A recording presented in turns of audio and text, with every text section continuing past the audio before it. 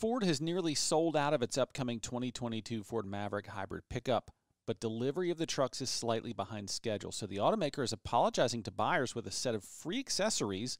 That's according to online reports. The Maverick is all new for the 2022 model year. It's one of two compact pickup trucks introduced this year.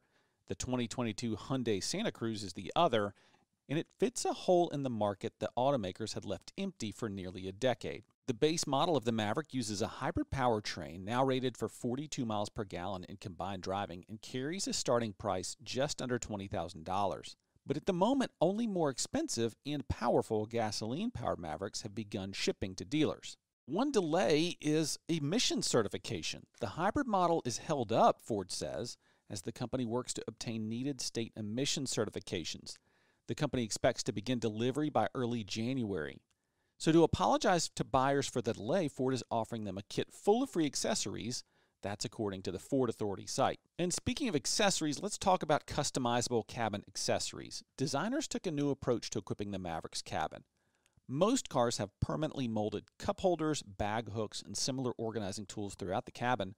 The Maverick does not. Instead, it uses a system called the Ford Integrated Tether System, or FITS. FITS uses mounting points for that equipment spread throughout the cabin. Owners can buy cup holders, phone holders, and other storage bins to arrange throughout the cabin to fit their needs. Owners can also download instructions for 3D printing their own accessories by scanning a QR code inside the truck. Ford took a similar approach to the Maverick's bed, building in mounting points for 2x4s so that Maverick owners could build their own bike racks, kayak racks, and other accessories. The free kit reportedly includes a storage bin, a cup holder, phone cord organizer, bag hooks, and dividers for the under-the-seat storage area. And this is not the first time that Ford has apologized with free stuff. Ford has announced plans to move toward a build-to-order model for many of its cars.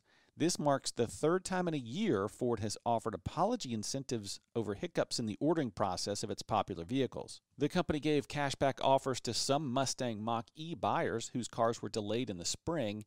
It later offered free services and accessories to some customers who had ordered the new Bronco off-roader, since that model faced delays related to optional hardtop roofs.